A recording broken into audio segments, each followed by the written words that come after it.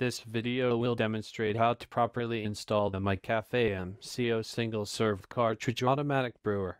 Caution: the brewer must be disconnected from the power source until specified in initial setup. Flush the water line.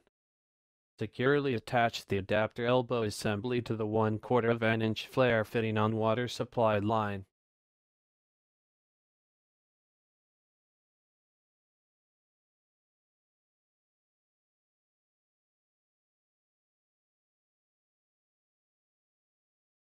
Securely attach elbow adapter assembly to the water fitting at the rear of the brewer. Turn on the water supply. Ensure no leaks are present. Connect to power source. Turn on main switch located at the rear of brewer. Wait approximately 10 minutes for the tank to fill and heat. The display will read "Ready to brew" when tank reaches its operating temperature.